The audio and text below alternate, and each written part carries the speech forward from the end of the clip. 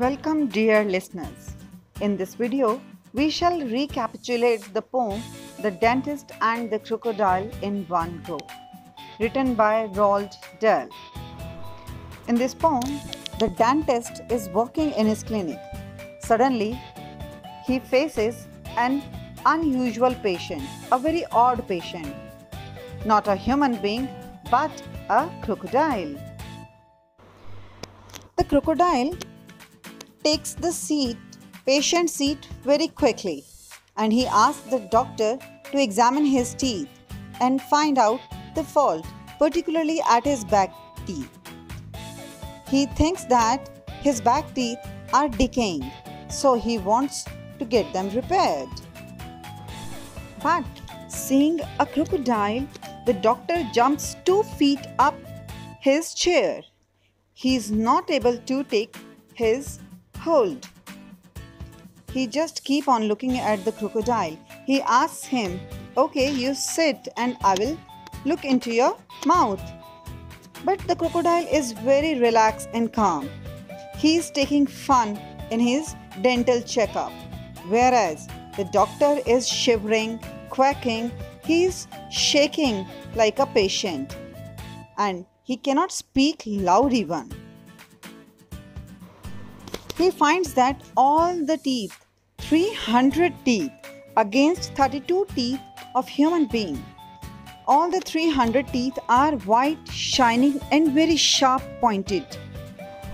He is filled with fear. He starts sweating, whereas the crocodile, in a very relaxing way, asks the dentist to come closer. Crocodile wants the dentist to look into his mouth deep inside. He wants the dentist to put his head deep into his giant mouth, whereas the dentist cannot muster up that much courage to do this horrible act.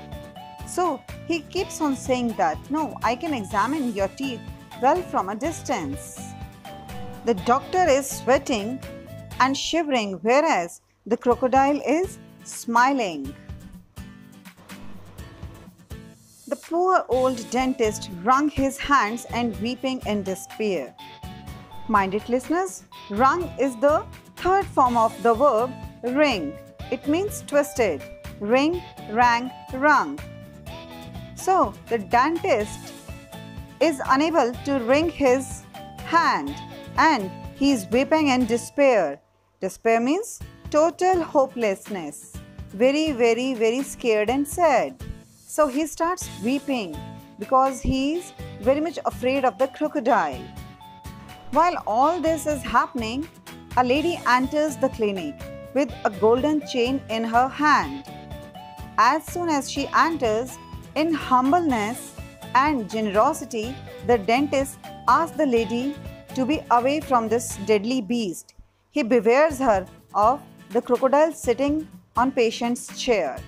Whereas the lady takes the things very lightly, she just smiles and snubs or scolds the crocodile that why is he playing tricks on the dentist again. She lovingly calls him Croc. Seeing all this thing, dentist gets amazed and shocked. What is happening in his clinic? He is not able to understand what is going on. Then the lady calls him a twit, means a silly person. She asks him not to behave foolishly. She calls doctor silly. "Oh doctor, please don't be silly." And she gives dentist a big smile. She is not at all scared of the crocodile. And then at the last she tells him that the crocodile is totally harmless. The crocodile is that lady's pet animal. Crocodile lives with her only, and she calls the crocodile her lovely crocodile. The lady is here in the clinic again to fetter the crocodile, to chain the crocodile. Whereas the crocodile is deriving fun at the dentist clinic. He is enjoying his temporary freedom.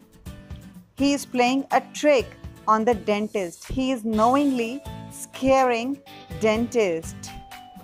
The crocodile is deriving pleasure out of this scene. That's all in the poem. Dear listeners, I hope you enjoyed the poem by Roald Dahl. Thanks for watching the video.